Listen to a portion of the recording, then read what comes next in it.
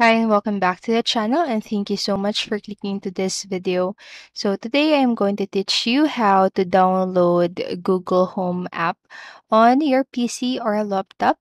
Make sure that you stay until the very end of this video so you won't miss any important steps. Without further ado, let's get on it.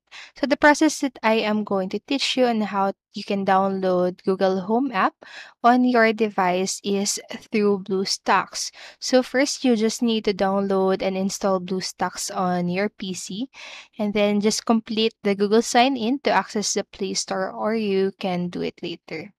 And then next, after downloading and signing in into the BlueStacks, look for the Google Home in the search bar at the top right corner or right here.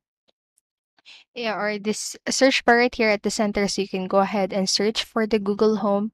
And after searching it, just click install the Google Home from these search results.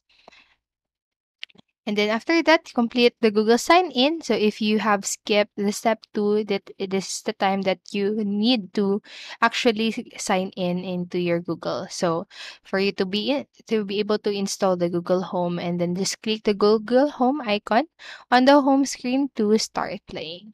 So that's it for this video. That's how you can download Google Home on your laptop or PC. So I hope this video helped you. And if it did, please make sure to like, subscribe, and hit notification bell buttons so you won't miss a video. Thank you so much for watching and have a great day. Bye bye.